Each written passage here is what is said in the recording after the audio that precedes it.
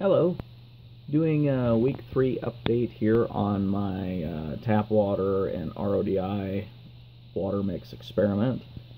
Um, Still seems to be going alright.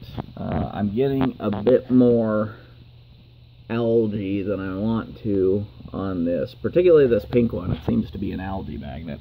The good news is these side things over here are really not phased at all.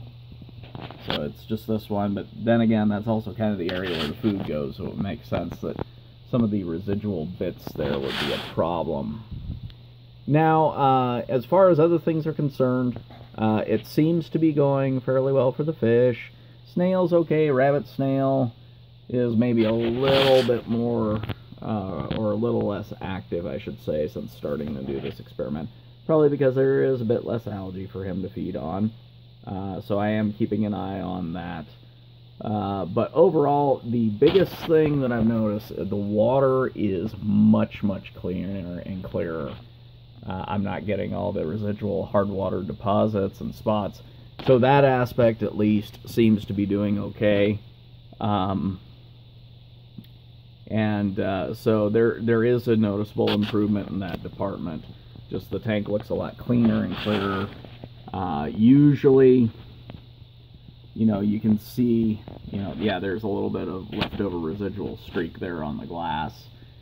I need to clean it a little bit, but as far as the appearance of the tank, the gravel, the inside of these caves is just very, very clean. This one's got a little bit of gravel in it, but still, once again, pretty clean. Not a lot of buildup like I was getting. So in that respect, it does seem to be an improvement. And anyway, so I'll just keep on doing this. I am, I think I mentioned it last week, I am actually have progressed to the full 50-50 mix now. So this is a 50-50 RODI and treated tap water mix. What I do, since the RODI water tends to be a little bit cooler sitting in the jug, I just add a little more heat to the tap water that I pull out, and it seems to be balancing it out pretty good. So, anyways, that's all I've got, and thanks for watching.